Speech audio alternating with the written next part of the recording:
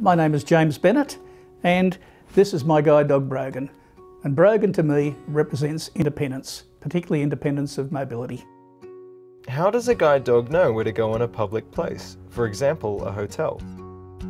It's up to the handler to tell the dog where to go. The dogs have a lot of commands that they identify with, such as find the door. Mostly when you go into any hotel, the first place is the counter, the reception desk, and usually most reception areas are very close to the entry door, so it's just find the counter. And once we get to the counter, then we rely on the good nature of the hotel staff to sort of book us in and bring us to the room and identify the room. Once we reach the room, I usually just pat the dog on the chin a couple of times and say, door, door, and they'll identify the room by that door. They follow their scent trail back, so then when I want to go, for instance, to have a cup of coffee, I'll just leave the room, I'll say, find a lift.